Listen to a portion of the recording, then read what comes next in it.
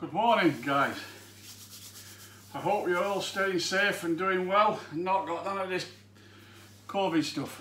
I'm not going to harp on about it. It's terrible times that we're living in at the moment. Just got to do as the government says and stop in if you can. Not much cop for camping or going out really, but it's just not worth going out for and mixing with people at all. Even with a mask on, I wouldn't mix with people. So anyhow, that's not what video's about anyhow, but like I said, stay safe. As you can see by the title of this video, we've lost Camp Bazza. How it come about, well, we're clearing top, because there were two parts to Camp Bazza. There were bottom bit where we used to do all this hammock camping, tenting and things like that, and where we had his toilet and his kitchen and where we did all this, everything down there. But it did get too sludgy to go down this time of year, in winter time. So the top bit that I used to have for me chickens and goats and ducks and everything like that, it's all overgrown. So we all decided that what we'd do, obviously most of us, 95% of us are in vans anyhow now. So we thought we'd get it all chopped back, alt brambles, move alt brambles out of the way, and just make a 4 or 5 spaces for vans. And so we set about it all, us other lads like that, lads, getting it all cleared, getting it all right down, and obviously we was working up there, we were stopping up there, we were camping up there. It's only like 2 miles from where I live, but like Mike come down, Wandering Dog, Billy the Hat come down, a few other lads, Mark and all that lot, and so we started clearing it all out, like doing a cracking job, and got it all down at bottom end. It were grassed, so we just trimmed that down. That were fine for tents. And anyhow, when we all packed up, Mike stopped there for a couple of months because he might as well, you know what I mean. He kept doing his little bit and things and clearing a little bit. And when he went away, went back home, should I say, I did go up for about a fortnight, and I got some old doors to put down on this square bit what we've cut out to keep nettles down and grass down and to be fine. So I went up to take these up, and big massive padlock on gate.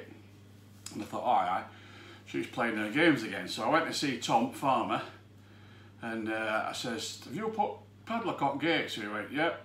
So I said, wow, what's up like? So he says, you're turning it into a campsite. But he already knew we camped at bottom end. But anyhow, that's basically it. That way end of it, like he's chucked us off. I said to him, I says, all we were doing up there, so we're clearing it all out of the way, getting it all back down again. But he didn't want to know, like, so I'm not particularly bothered anyhow, really, to be fair. So that's end of the original Camp Bazza. But we're now looking for a woodland to rent between all lot of us, and a bit of land to put us vans on. Obviously we have to see people who's willing to do that.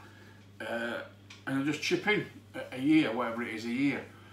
But like I said, we're not particularly bothered about it anyhow, really. Camp Bazza. We do tour about doing different places, Marnham, and me and Michelle's been down Norfolk for a fortnight. We should be doing again this summer, hopefully. Fingers crossed. If we get all these injections out of the way, we can have a little tour around. We're different places. We're on about going up towards Flamborough and Bridlington and Scarborough and things like that. So we didn't use Bazza that much apart from when we were camping, from tenting, should I say, and hammock camping. That's the only time we really used it. But apart from clearing it all up with vans and that, but anyhow, he's got spat dummy out at pram, so crack on, you know what I mean? That'll just go to rack and ruin because nobody will ever go on it now. Nobody will ever go on it no more. So, but that's where he wants to be arsey about it, that's fine, let him crack on, you know what I mean? I'm not bothered.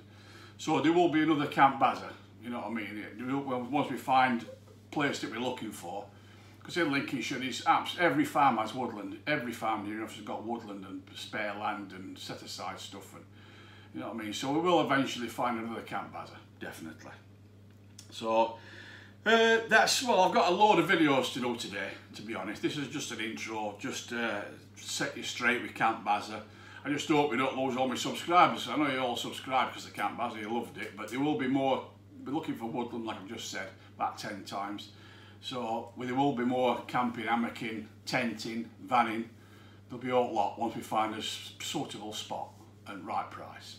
So because one of the lads, I'm not going to mention who it is, offered to buy some woodland outright and some land, like, but it's far too expensive to do it, like. But right, the other videos, what's up and coming. Oh, I'll tell you what else we've got on while I'm on subject to Bazza. We've got, but we're not selling these yet because we've only just got them ourselves. So probably end of summer, the end of this summer, 2021, I would imagine we'll be starting to sell t-shirts and hoodies, what we've had made. Camp Bazza, what does it say on it now? Camp Bazza, camping and vamping. One on t-shirt up breast pocket here and a big one on back on his t-shirts in green. Like, you can have whatever colour you want. But we've got green t-shirts and black hoodies, which look brilliant with Camp Bazza on a big logo on the back. It looks really smart. And a big thank you to Billy the Hat for that. He sorted all them out, and Cheryl.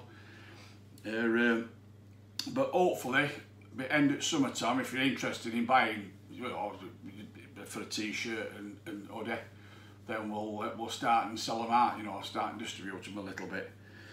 But good quality, not crap, because I'm, you know, the size I am, like, I'm only a size, well, I don't know, what size would you say? A large-ish.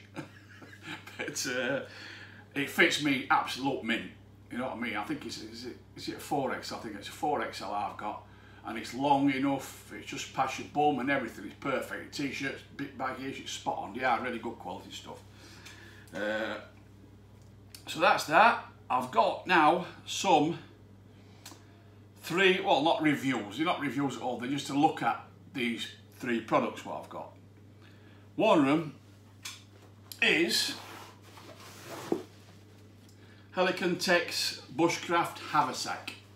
That's be a video on that in a few minutes. That's my first one. Second one is, right, as I was saying, it's one Tigris. This is the ROC poncho. This is a cracking bit of kit, this is, but they're very, very low on stock. It's a poncho with a hood on it, poncho line I should have said, not poncho. Poncho line, hood on it, and it fastens round your middle, clips in, fastens round your back. It's got pockets at front, hood on it, and it's toasty warm. But I'll show you that in a bit. I'm waffling again, really. And I've also got some new boots. Now, these boots are snow, ice and mud boots. So, and they have liners, but that's another thing I'll show you in a bit. I keep going on now, don't I? But I think that's about it at the moment. So what we'll do now, I'll turn you off and I'll catch you all in about 20 minutes.